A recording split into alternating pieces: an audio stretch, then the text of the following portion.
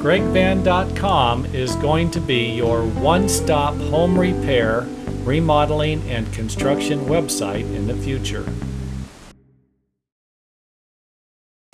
Here's a good example of a top plate strap. If you notice, the top plate is a 3x6, not a regular 2x6.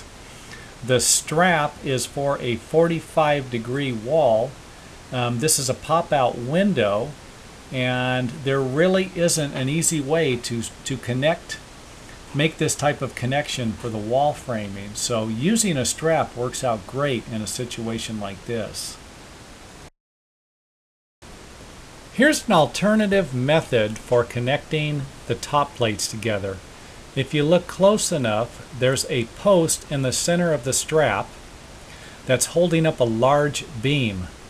The only way you could strap this wall together would be from the other side, except for the fact that there's another beam going in the opposite direction or on the other side of the wall. So the engineer came up with an alternative way of blocking to connect the walls together. This is a great idea. So don't just get pigeonholed and think that there's only one way to connect two walls together when the plates are broken. Don't forget to visit some of our other websites for great tips and ideas for home construction, remodeling, home improvements, and even home repairs.